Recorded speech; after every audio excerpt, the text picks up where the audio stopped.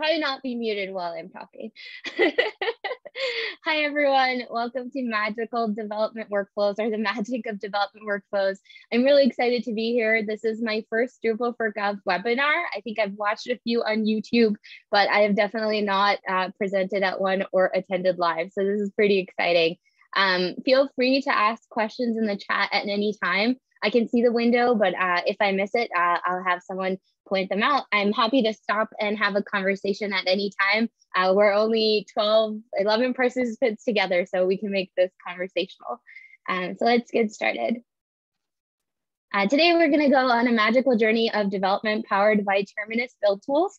We'll use Composer to install Drupal, GitHub to look at pull requests, and we'll see how we can set up continuous integration with CircleCI to do some static code testing. All of this will go ahead and deploy to, of course, Pantheon's platform. This presentation was originally created by myself and my colleague, Matt Cheney, but I'll be delivering it by myself today. Pantheon is what we call a WebOps platform. A WebOps is website operations. At Pantheon, we believe that everyone who is responsible for a website, so your developers who write your code, content writers who write the blogs, the digital marketers who measure the success of those blogs, all of those people are integral to the success of your website.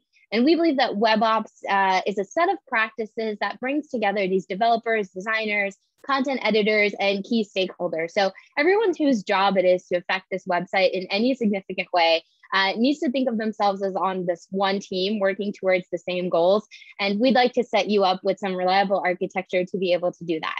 Although this presentation is heavily influenced by the tools that we have available at Pantheon, and obviously the tools that I'm maintaining at Pantheon, you should be able to replicate this architecture to the deployment platform of your choice. So you can take components of these things and put them together on your own, or use other tools and starters that are available for spinning up continuous integration or deployment sites. So while this presentation is specific to Pantheon, I hope that it'll either inspire you to use our Build Tools plugin or go ahead and play around with other CI tools that are available.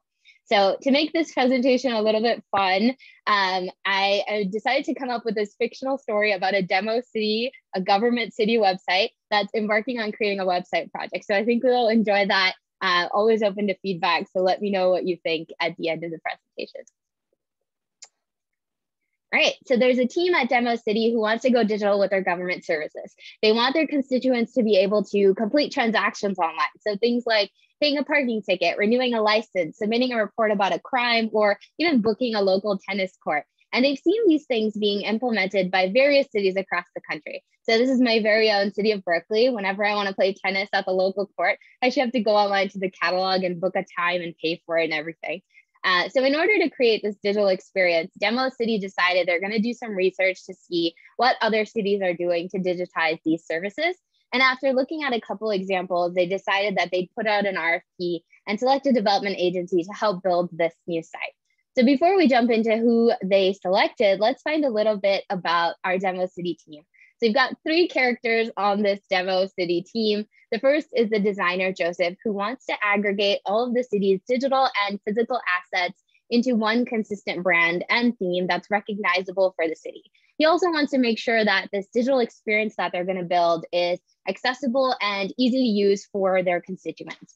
The second person is Ashwin, our product owner. He's the liaison to all of the stakeholders at the city. He's responsible for making sure that all of these new digital services are operating correctly and that constituents are able to complete tasks like paying for a parking ticket on the website.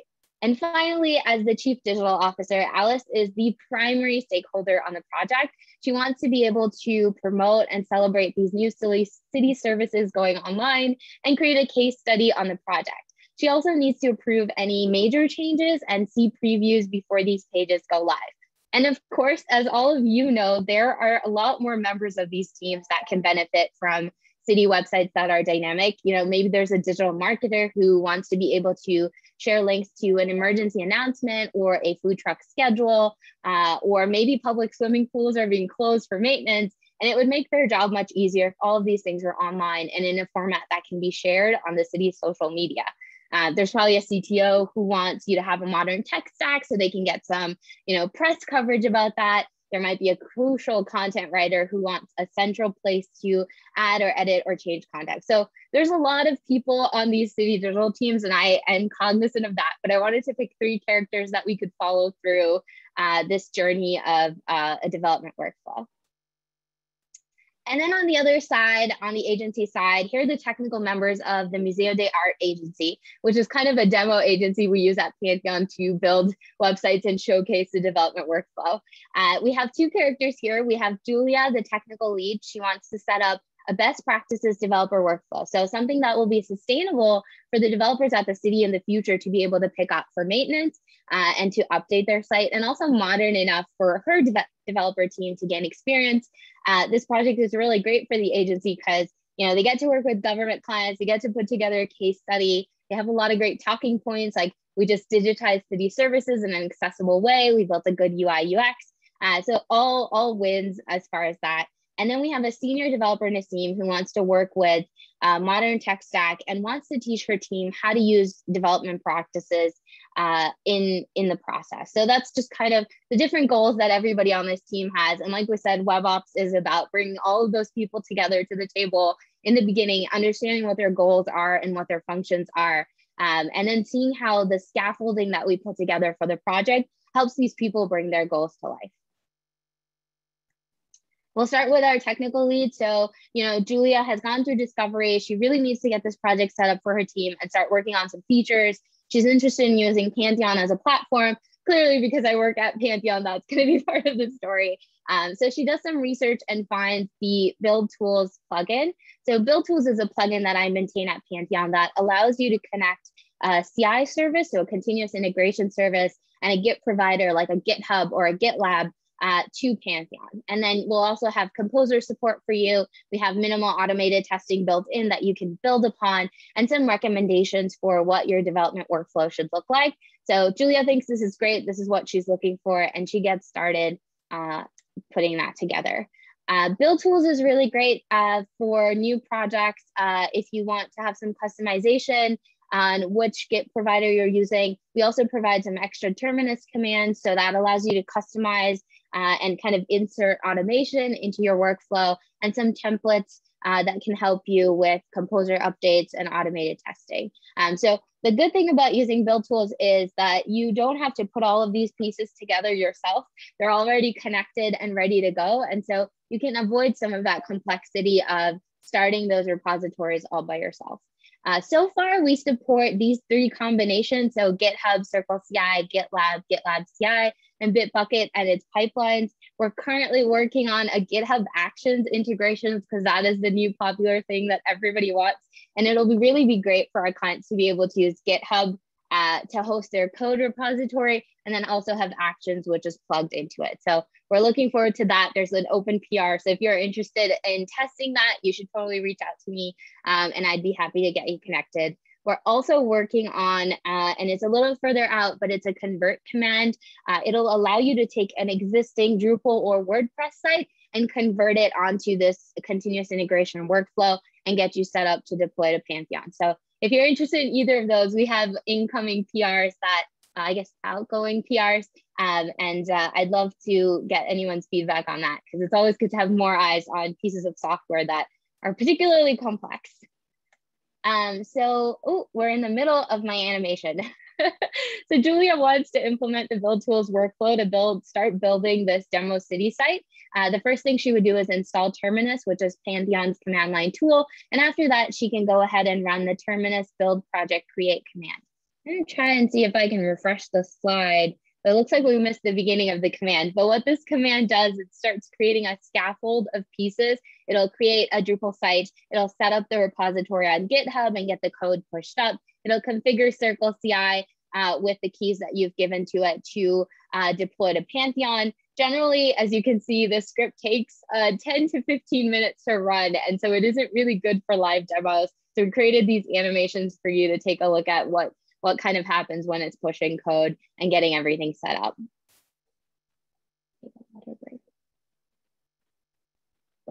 Of course, today the neighbors across the street are cutting their grass, like the one day that I'm having a presentation. Happy Friday. And then once the site is set up, Julia's senior developer Naseem can get to work on understanding and setting up a developer workflow. So the way that the developer workflow we have set up on Pantheon works is that you get 3 environments: dev, test, and live. I think this is pretty basic across many organizations as well. It's not something that's unique to Pantheon anymore. Each environment will have code and content. So you'll have a database and you'll have your code. And having those separate environments really allows you to isolate your work and not impact your live site's availability when you're doing maybe some really heavy testing on a dev or test. So, you push up new features to dev. I'm sure you know how this works, but I'll talk through it. So dev is where you make your code changes and push any new functionality. Once that code is working, you can go ahead and deploy it to test. There really shouldn't be any surprises there since you know exactly what you're deploying up. And then on the test environment, you and your team can QA your work. You can think about, if you want to see how exactly it'll look at Pantheon, we can sync the files down from live for you. So you can see an accurate copy of what's going to happen when you deploy this live. And then when you're ready to go, you can go ahead and deploy that to live. If you're interested, you can also sync those files and that database down to the dev environment. And then, you can see all of those things there. I personally like to think of dev as a source of code changes, test as a place where, code and the database comes together to see something, it's kind of that testing environment that gets feed from both sides. And then live is just, that's your live site to the world. So Naseem, our senior developer at Museo, wants to make sure that her dev team is able to collaborate, work in parallel, iterate quickly. And so you have a bunch of developers that are all working on different features. And she wants them to be using Git branches and pull requests so they can learn from each other and do code reviews.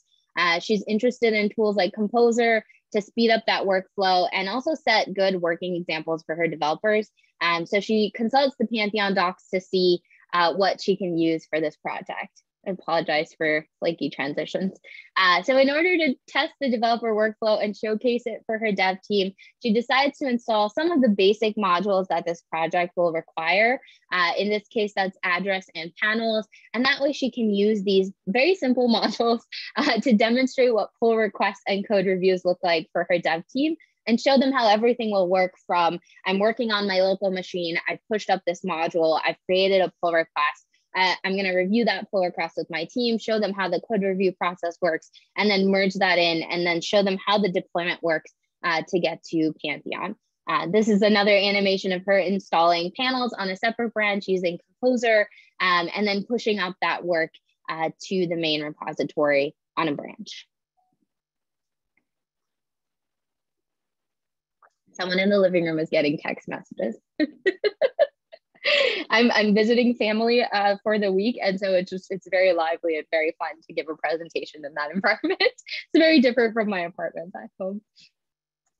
All right, so because she's using Git branches and pull requests on GitHub, this is what their pull requests might look like. They'll be able to separate out chunks of their work and review them one by one. Here you can see a couple of pull requests with some new features like adding the address module and the panels module.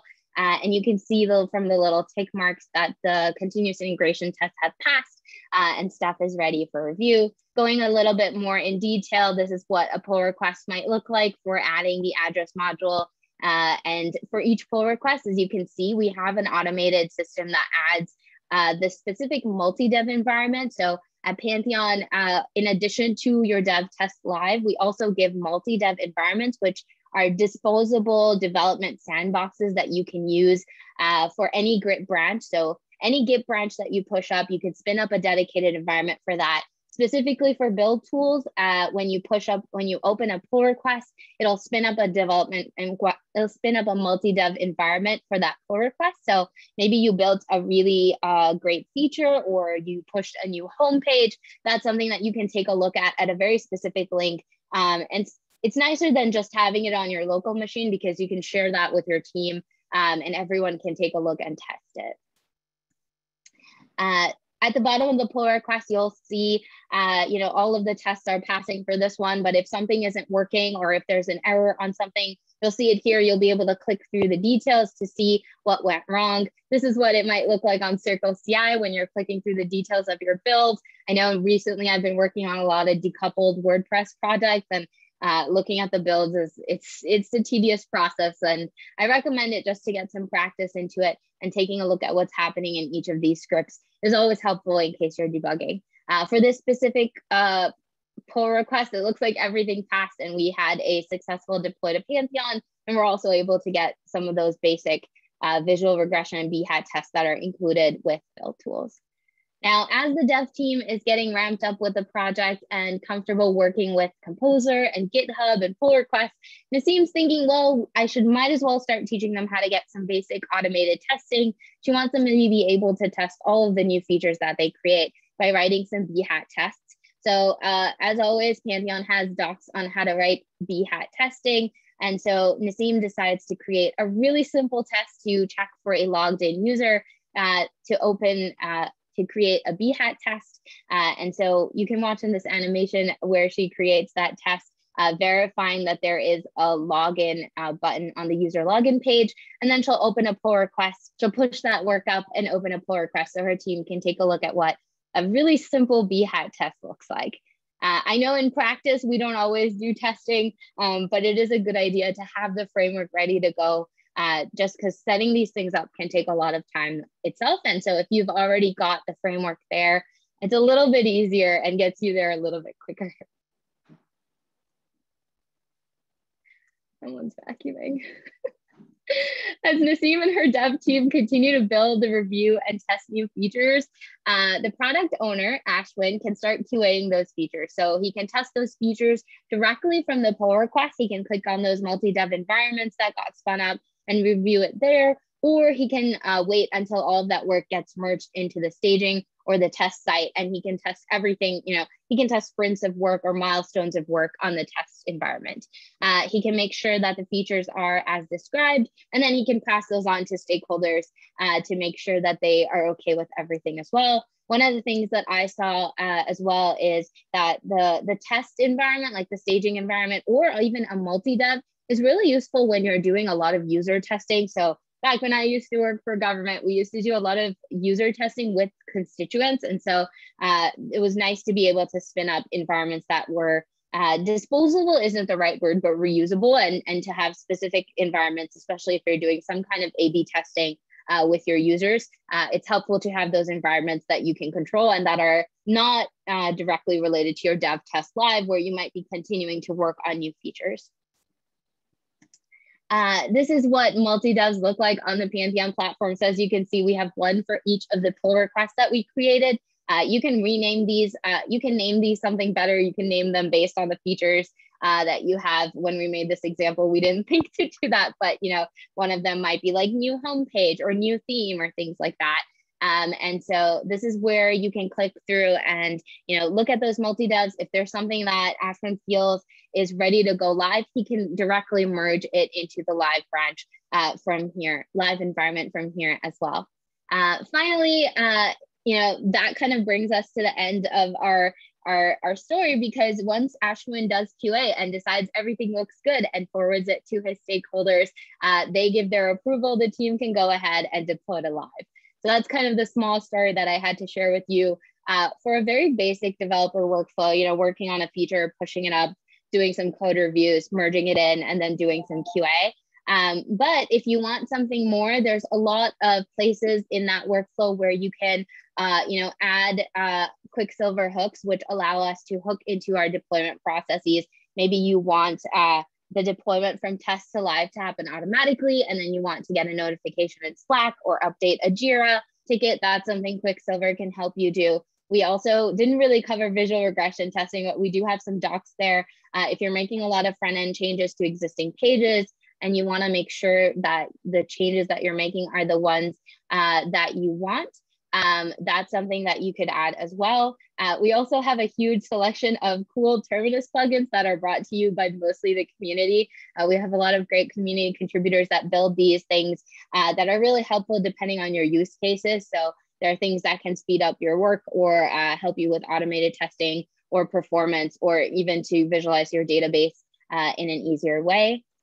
I think we got a question. Ray's asking, are multi-dev environments a paid feature, or does Pantheon still allow 10 free branches for any account? I believe we still allow 10 free branches for any account. And there's also like a a time of coronavirus promotion that's happening. So I think you get multi-dev for a month or 3 months. I'll have to double check on that. Sorry, Ray. But the other thing we do is we generally allow multi-dev for larger organizations that have dev teams. And so that's something that I think gets discussed with sales on a one-on-one basis, but I highly do recommend multi-dev. Hopefully it's not too expensive.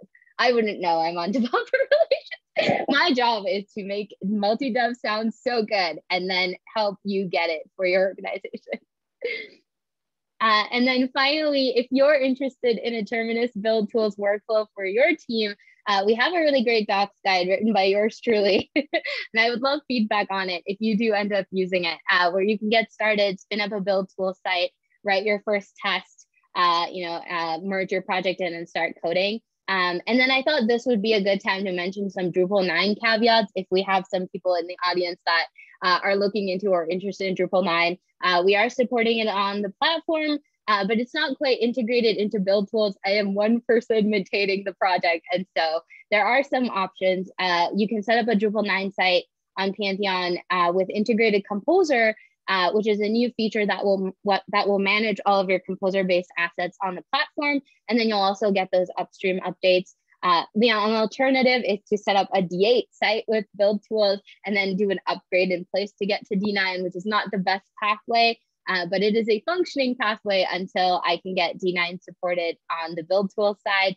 And then you can always use it with build tools directly, but there is a slight risk where we don't have the right MariaDB version. And so you'd have to remove a patch and add a different patch or use the MySQL module. So just some caveats if you're interested in those. I'm happy to field questions. I really wish we were up to date on Drupal 9, but we're getting there slowly. And that's all I have for today. It looks like I spoke really quickly, so we have around 25, 30 minutes for questions. I was really nervous. Thanks for having me at Drupal Gov. It's been really cool to do a different style of presentation, so it was really fun to prepare this. And the slides are available at that bit.ly magical-dev-workflows. You can find me on Twitter as Sugar Overflow, and I'd be happy to receive DMs to see cool projects you're working on, things you wish that the platform had, or feedback on this presentation is super welcome as well. And so I can add it to my circuit presentation. So now we have a ton of time for questions. Happy to take them in chat, but also you should feel free to unmute and I can take questions that way. I will stop sharing. Yeah, feel free to unmute yourself and ask questions if you have any. You could also unmute and say hi. I will share a link to the slides in the chat. My speaking notes are in the slides. So if I was talking too fast or you missed something or you don't like recordings, you're welcome to just read the notes because they're all in there.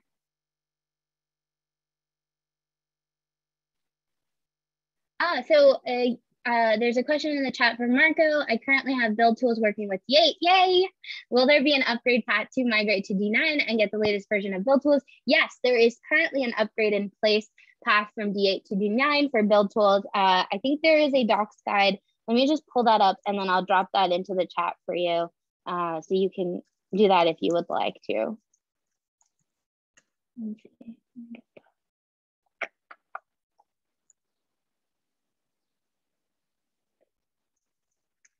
Sorry, I did not save that link. There's a specific doc for upgrading a build tool site from D8 to D9. Like, you just give me a minute, I'll find that. In the meantime, if there are any other questions. Build tool.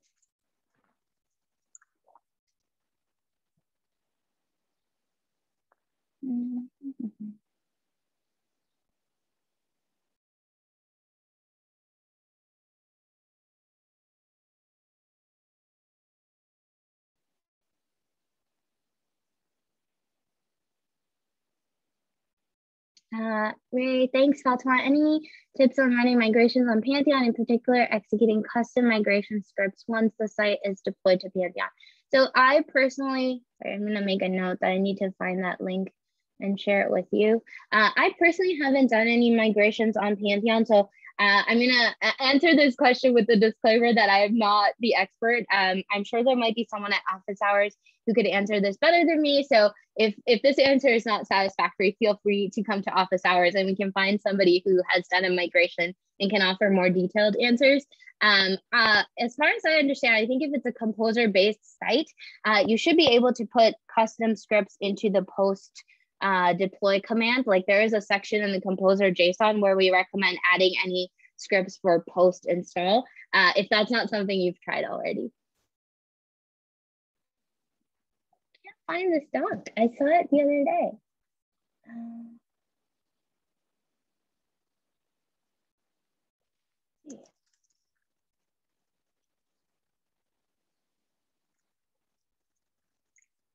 I wonder if that's a doc that hasn't gone live yet. Marco, are you on Drupal Slack? I send you a message Drupal Slack after presentation. I'm gonna find out if the doc that I was reviewing hasn't been released yet. And if so, I will find out when it'll come out and get back to you on the D8 to D9 migration for build tools. Awesome, cool. I will message you on Drupal Slack. I think I may have clicked on a staging link or a multi-dev link for a docs guide and thought it was a public document. Sorry about that. Can you elaborate on composer-based implementation will be like and how it will change things? Sure. So the new offering is called Integrated Composer. And so what I do is build assets. So kind of the composer install stuff that happens on the CircleCI side. I'm going to link to the main docs page for that. So all of that will happen on the platform side. I think it'll just make it a little bit easier for people who aren't as familiar with Composer and Composer-based sites to use Composer with their sites. So it'll manage most of your Composer dependencies, and then you'll still receive, you know, the automatic updates will still have on the thing. I think at this time you can create new Drupal 9 sites with integrated Composer. That's the one caveat, but they are working on kind of a general version for that.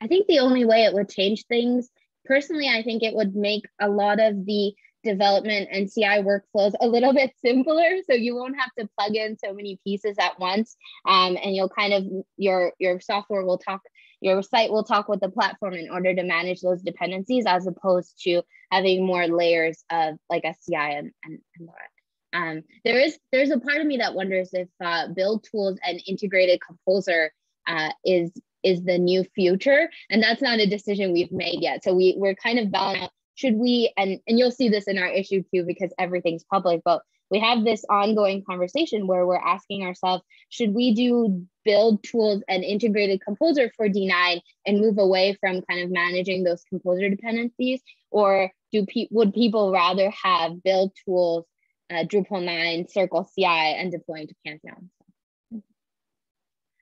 And we haven't made a decision yet. Still waiting for product to release some more general availability on that. Yeah, thank you for asking questions. It's a quiet crowd. Oh, hi, Kevin. I see a friend, a really old friend from like Howdy. Origins.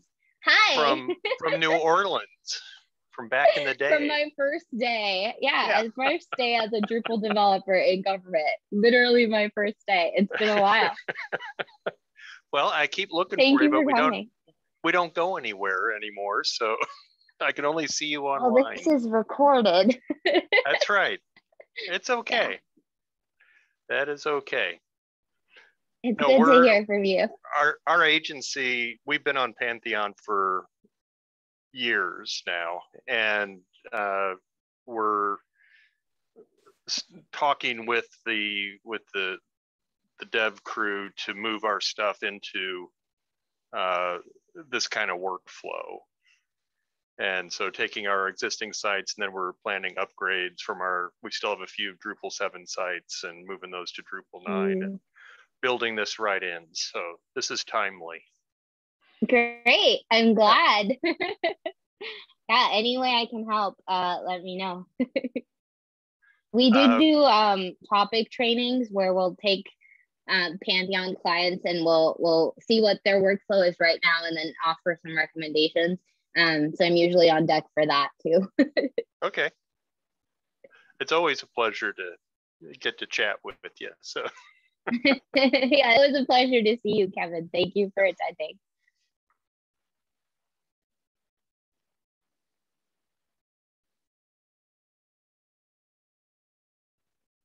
Well, if there aren't any other questions, we don't have to record white space. Yes. Thank you again, Fatima. Thank you so much for having me. Yes, and thank you everybody for attending. And there'll be more information about the webinar for July. So check your emails. Yeah, this is great because I got to give a presentation while visiting and my nephew's in the other room and now I'm missing really cool. Yeah. You know, your family never gets to see your work persona. So thank you, Drupal Gov, for allowing me to impress my relatives. Yes. Thank you again. Okay, It's been a pleasure. I'm gonna stop recording.